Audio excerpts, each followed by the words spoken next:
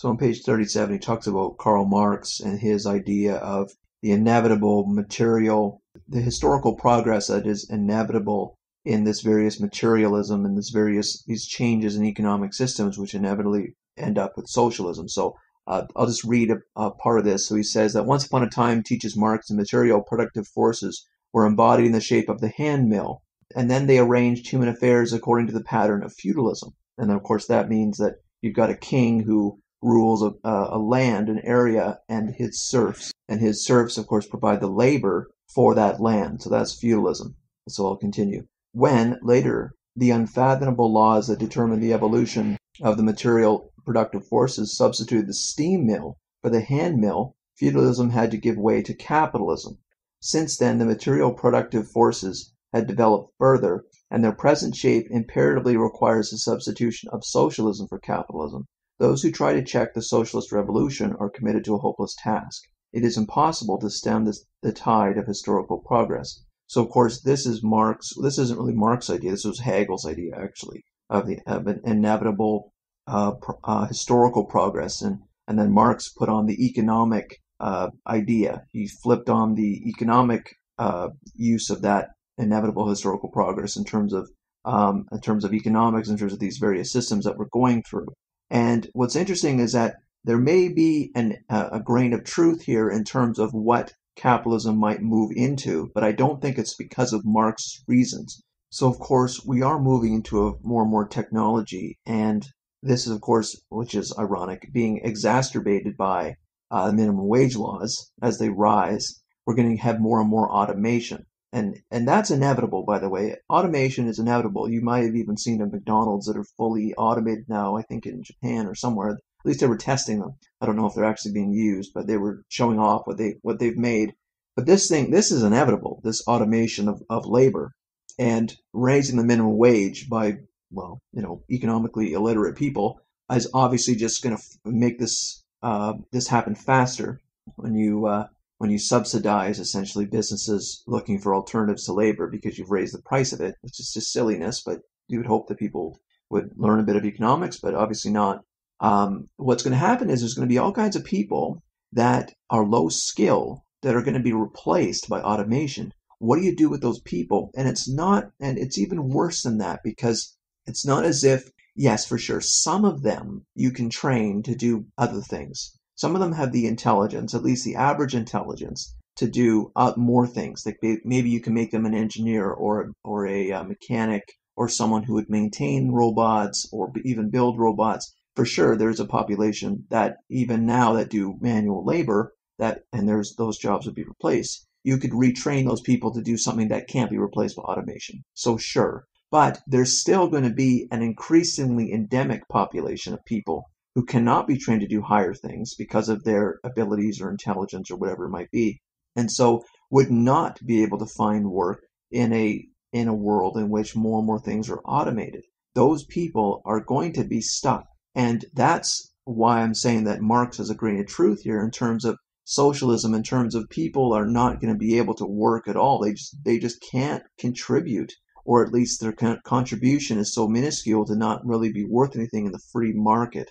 And there's where you get this idea that, okay, well, they have to survive, or they're going to be thieves, or they're going to be vandalists or riots or murderers or something like that, right? Like it's funny. That's been kind of the historical. If you look at the historical reasons for supporting the paupers, as it used to be called, it actually is because it's not this Christian ethic necessarily of doing good for the poor. It's actually fear of riots. And for most of human civilization, the ruling classes have feared rebellion by the masses, and that's been always the essential reason to, in a sense, pay off those people who might engage in that. And so, what Marx is saying, in other words, not his words, is that you're going to have a problem eventually with people who are really not able to contribute in a free market because of technology, which is such an ironic outcome, but it's something that we probably will have to deal with. This is why some people have been recently talking about a basic income, which is, again, essentially what we already have in terms of or you can call it a negative income tax. There's all kinds of different phrases for it.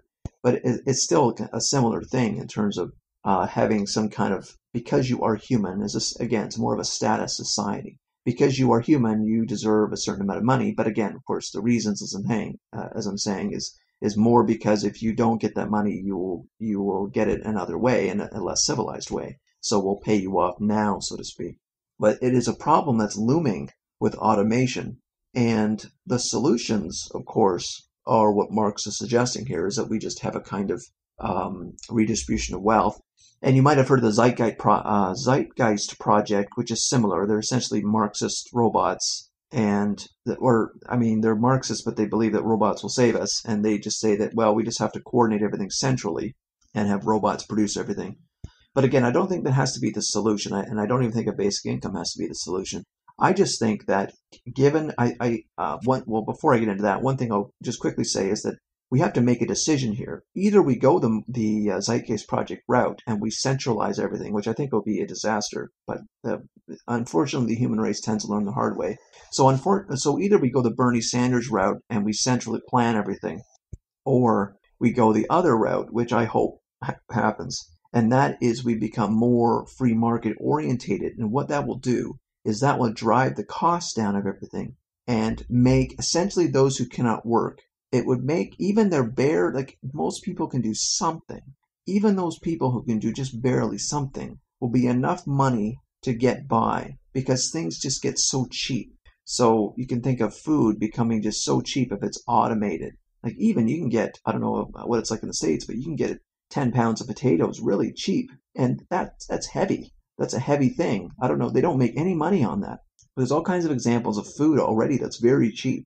And I just assume that given a freer society, if we can get to a freer society than we have now and not go the other direction, the Bernie Sanders direction, we can get a society in which things that essentially the bare subsistence of living is just so cheap, it's so inexpensive, that even people who can barely get by on because they have no skills essentially and they're being replaced by robots and automation, even they can get by.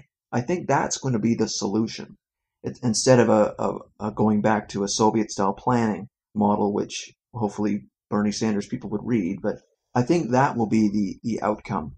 And we won't need to have a necessary socialism in terms of we all have to share everything now, because there's a increasing part of our population which just simply can't contribute or barely can contribute. And certainly in a world like right now, they couldn't get by. But in the future, they will even less be able to get by. But the only then solution is that the cost of living is just so inexpensive. The cost of living has to come down. So I think those are the only two outcomes, and I'd be interested to hear if you have any other ideas on that. But it seems like there's only two paths here, one good and one bad. Either we centrally plan everything and share all the wealth, and then we get a Soviet-style lining up for bread, which has already happened. It'd be nice if we didn't have to do that again, but we might. Or the other solution is that we let the market go into overdrive, or not even that. We just let the market be free, because it isn't free right now. The free market doesn't exist in the world.